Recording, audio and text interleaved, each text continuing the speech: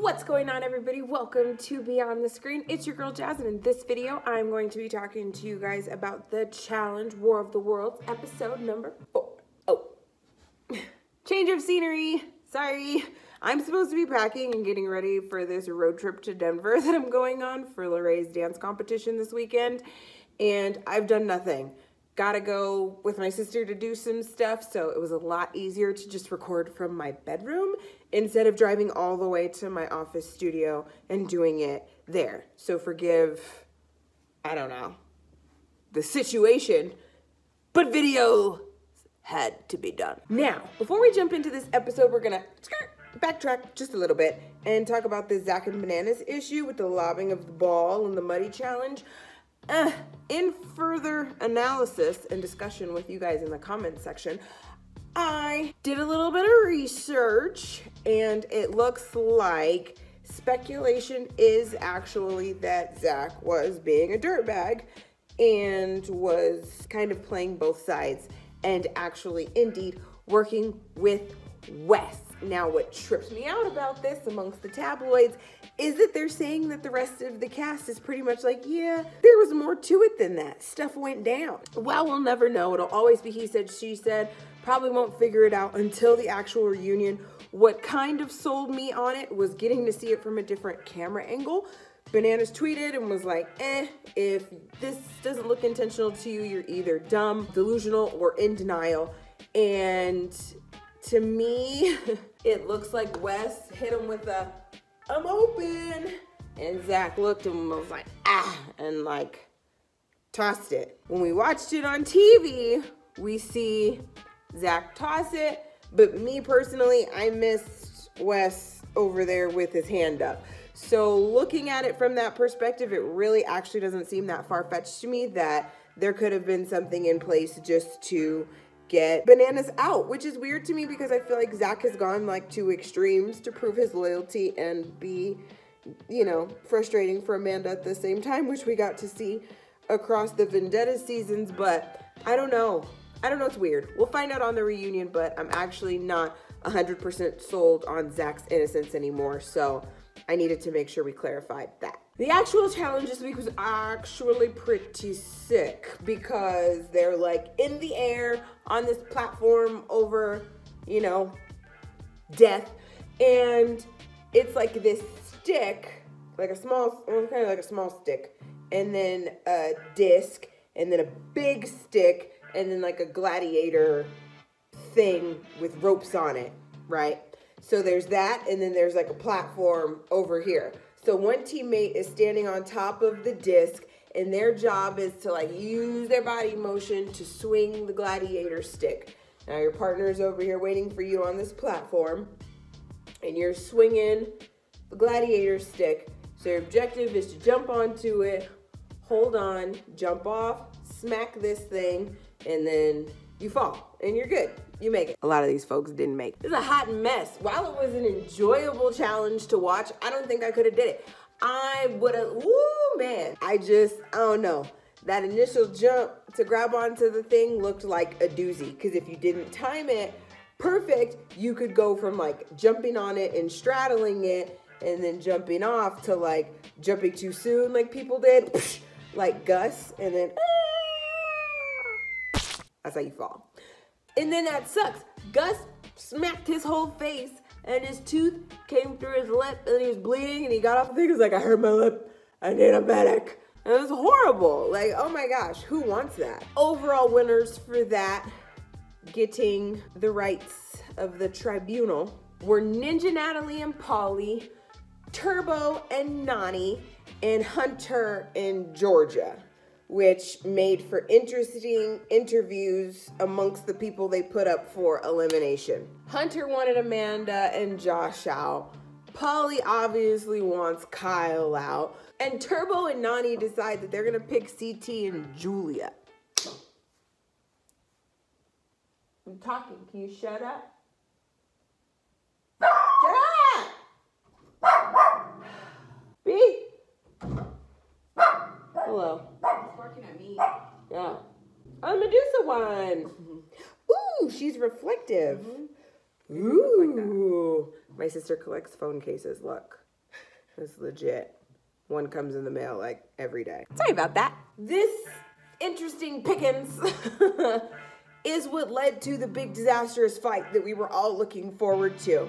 Because in the midst of having a costume party, Kyle decides that he's going to threaten Georgia and tell her that if she doesn't vote the way he wants her to vote, he'll come after her on the next challenge. Now, first of all, I think it's a pretty cocky thing to just assume that you're going to be on the next challenge. Second of all, you realize that you're talking to a female? There's a whole bunch of other people that you could talk to about that.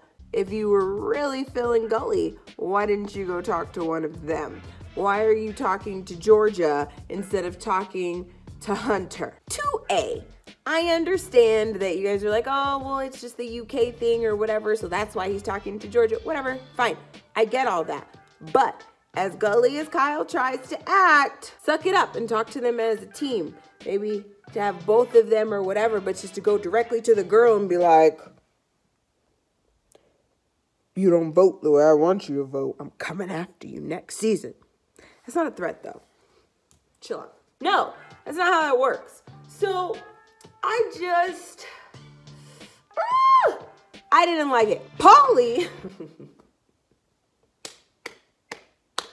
decides that he's gonna come over there. Oh, because I forgot to. They already, during the tribunal, had like an issue. Polly's told, what did he tell Kyle? That the only thing strong about his team is Maddie. And Kyle had the audacity to be like, well, yeah, won't you come down here and say that to my face? He did say it to your face. Just now. But in true extra Polly fashion, he jumps down. Bet, I'm gonna come and I'm gonna say it to your face then. What? And then they like do this headbutt thing that guys do. I don't know. I guess that's how like, as in like a new fighting style. It's like we're just gonna run our heads into each other. I don't know what that is. We can fight like that in my day. I don't know. It's weird. So they do that and get broken up, and then yeah, cut to this costume party. So Polly's like in his like confessional, narrative voice. And it's like, Cara likes it when I get in, people's face and blah, blah, blah. So he goes outside. He's like, don't worry about it, Georgia. No, what does he tell her? I don't even know. Whatever he said, I don't know exactly. What'd he say?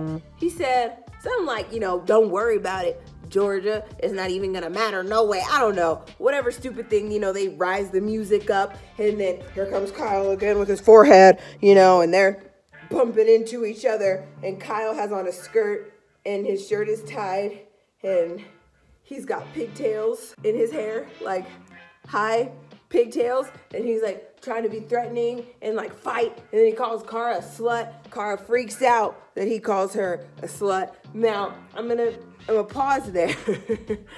In seeing the clip for the fight on the Challenge MTV's Instagram, I found myself reading the comments. I was interested to see what people have to say. People like to hate on Cara a lot.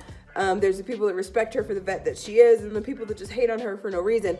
And forgive me, I'm gonna apologize in advance for anybody that's offended. If you're offended by me asking this question, you have no business being on my channel or my family's channels at all. I don't ever claim to be all-seeing, all-knowing, all-understanding, so there's always gonna be a time where I'm gonna ask questions about something that I don't understand. So, with that being said, when did the word slut become like taboo? People were outraged that Kyle called Cara Maria a slut. Like, people were like, I don't even like her, but where does he get off calling her a slut? That is never okay. Like, I mean, it was rude and not accurate whatsoever, but why is that like such a big deal? Like, you would have thought it was a racial slur the way people were talking about it. So I was like, I get it. Like, Amber Rose like has her slut walk, and you shouldn't slut shame and things like that. But I just I'm sorry. I thought it was kind of childish. Like, all the things you just called her a slut. Like, Okay, I don't know. I think the complete opposite of the word is probably a word I wouldn't be offended by at all. And I mean, not even just because I'm not that, but I don't know. I don't understand. So you can help me understand why when that became like just such a big no-no, please inform me. But, oh, and I keep forgetting stuff. There was so much like petty elementary school drama I keep forgetting. Okay, so Zach was in the room popping off, running his mouth to Kyle prior to this fight, which is kind of why Pauly got set off and wanted to go mess with him. So it's kind of important. I can't believe I forgot. But Zach was in the room and he made a really rude comment in hyping up the, petty drama that Kyle was spitting out, trying to say that Kara's still in love with him. I don't remember Kara ever saying she was in love with him. It's a lot more fun than that. I don't think their relationship was that serious. I think she got treated bad and she was attracted to him physically, obviously, and whatnot. But to say like, oh, she's in love, like they had some long, deep, intimate relationship, to me is inaccurate. So basically, Zach is in there and he makes the comment how Pauly only acts the way he acts because of Kara. And, Zach's like, oh, yeah, he was with a, good girl and he traded her off to be with Jack Sparrow, and it was just messed up. So Kara's hearing this whole conversation takes place, talks to Pauly about it. They go on about their evening until this altercation that we're in the middle of talking about. Now, the irony for me of Kyle acting tough, taking his pigtails down and then putting his hair up in a high ponytail so that he can further put his forehead in Pauly's face. Your shirt's still tight, fam. I can still see your belly button and your skirt is kind of ripping on the side. Like, you look dumb. Like, what are you gonna do with your forehead and your pigtails, bruh? Like, I don't know. And then, of course, everybody gets even more buck when the security, like, is involved. And, hold me back. It was just ridiculous. Like, you're both stupid. Leroy being jealous of Cam and Theo flirting in the kitchen was kind of funny. My husband and I laughed, and my husband even like had me clarify just to make sure he understood what just took place. But Cam and Theo are like flirting in the kitchen and Leroy's in there, and in his commentary he talks about how he thought that him and Cam were supposed to be friends, so how could she just be that disrespectful and like flirt in front of him. I said this about night one, like we know how Cam feels though. We know how Leroy feels.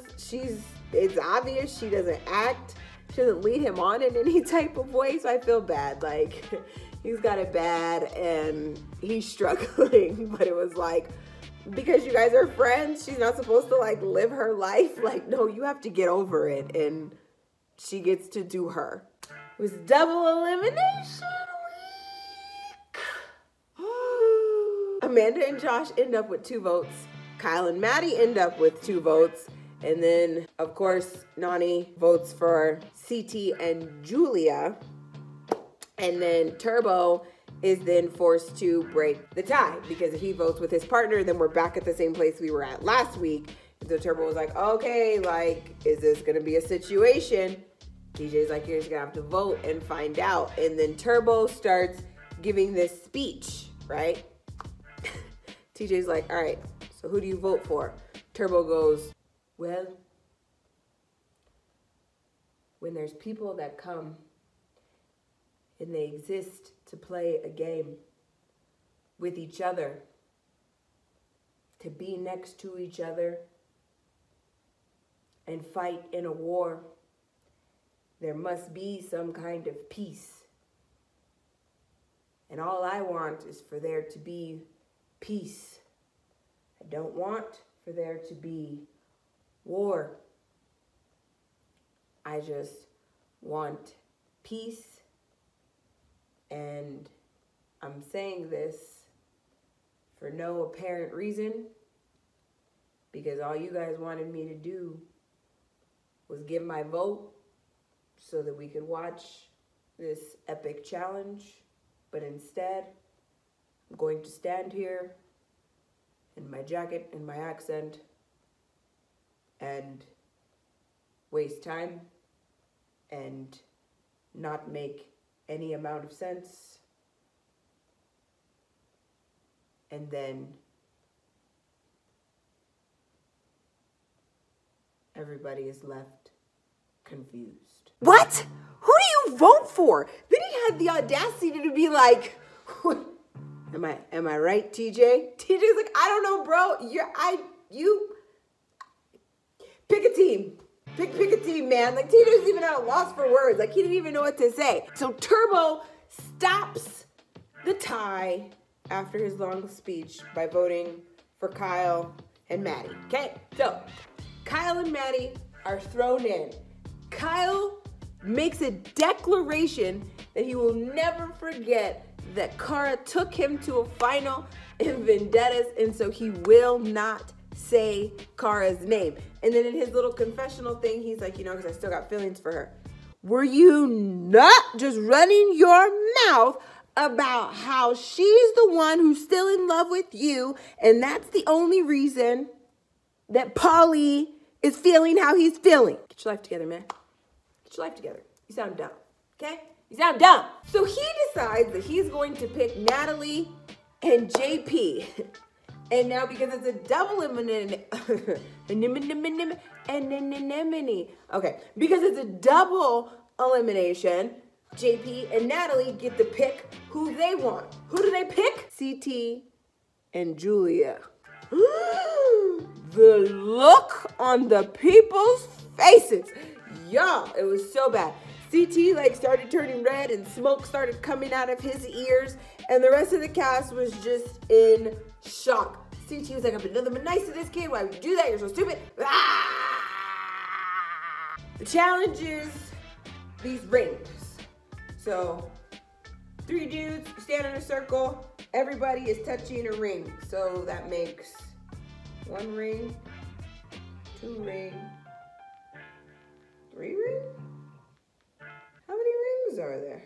Those 2, these 2. Oh yeah, these 2, these 1. 3 rings. 3 rings. So you gotta end up with 2 of them and get away. So you start out and they're all holding it, and then they're wrestling and getting all tangled up, and it's crazy and savage, And so the girls started and they're fighting with the rings, and then it's like, ah! And Maddie snatches them all away and dominates their round. So Maddie wins. So the guys start, they got their rings and they're going for it. It's obviously CT versus JP and Kyle, because CT is a monster. So he's fighting and they're twisting their way around and whatnot. So CT's got to worry about both guys. They each only have to worry about CT, and Kyle snatches away and runs and clutches out the guys around, which makes Kyle and Maddie the winners, which is the upset of this scenario. And Cara is pissed, and obviously Paulie's pissed, and CT and Julia are pissed because they have to go home, and Natalie and JP are mad because they have to go home, and yeah, it's terrible. It's a crazy episode. It's been a crazy season so far. None of us could have predicted that Vets would be out so soon. I mean, it's crazy. Well, Bananas Ashley and Zach, the first 3 weeks, that's intense. I feel like this whole season is going to be unpredictable and wild, and I am so looking forward to it. Ugh. Oh, someone's going to quit next week. Let me know who you guys think is going to quit. Get in those comments. Let's talk about it. I want to know who you guys think is going to quit. I want to know how you felt about, episode 4 in its entirety, really. How you felt about the fight, whose side you're on. Also, and let me know if you guys let those Team Paulies or Team Kyles reign. I don't really like Kyle. I'm probably Team Paulie. Kyle gets on my nerves. I think they're both stupid. But if I had to pick one, I pick Paulie because I like Cara. So, yeah. Let me know whose team you're on. Get in those comments. Let's talk about it. If you enjoyed this video, smack that like button. If you haven't already, go ahead and hit that subscribe button. As always, I appreciate each and every one of you. Until next time, God first, God bless.